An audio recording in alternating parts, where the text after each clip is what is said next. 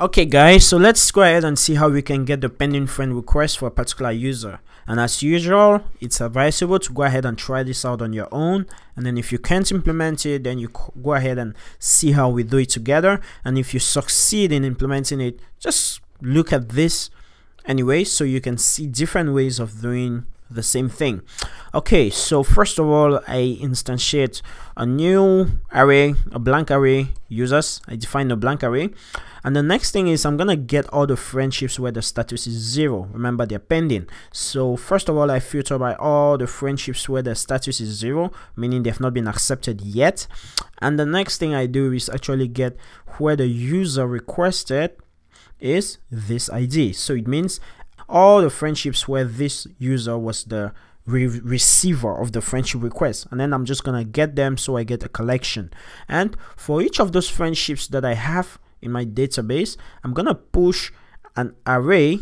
I'm gonna push a user to my users array. So, and this user that I'm gonna push is the requester of that friendship, so the person who actually sent the friend request, and it's gonna give me an array of all the pending friendship requests, so the users from who this user has pending friendships. So let's go ahead and try this out in our web.php, which is just the easiest way. So first of all, let me just flash my database, php artisan migrate refresh. So php artisan tinker, so factory,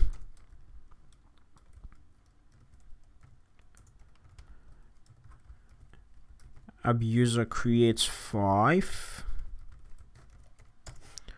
Okay, so I have 5 dummy users in my database. So first of all, I find the user of ID 1 and I send a friend request to the user of ID 4. So /add friend. Okay, so it returns that request, and the next thing I do is actually get the pending friends of that particular user of ID 4. So it should return 1, which is the user of ID 1. So pending request, pending friends. So there we have it. We have the user of ID 1. Okay, so the next thing we want to implement is the friends IDs. So get a list of all the IDs of the friends of this user, and this is simply going to be a useful method throughout the series. Okay, for example, in this particular file, we're going to use this method. So let's go ahead and see how we get only the IDs and not user instances of all the friends of this particular user. Okay, so first of all, remember the friends method in our trait right here. This friends method is returning to us an array. Okay, but as collections, Laravel provides us with a lot of helper methods.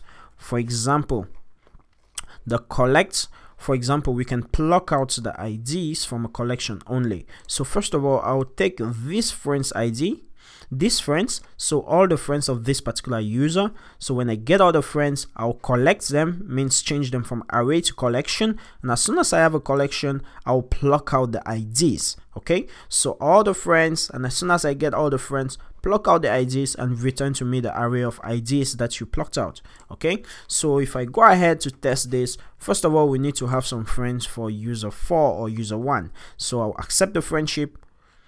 Okay, so accept the friend from user 1. So accept friend, so the friendship is accepted, and I can go ahead and get all the IDs. So I'll create a new route,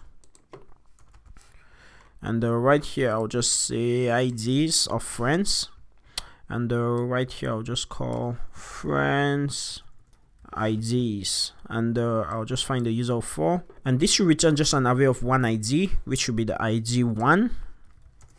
Okay, so there we go. So we have the list of ID of friends for that particular user. So if we go ahead again to our thread, another method I implemented is the isFriendsWith, and this method receives a parameter which is the ID of the user whose friendship with our user we are trying to check.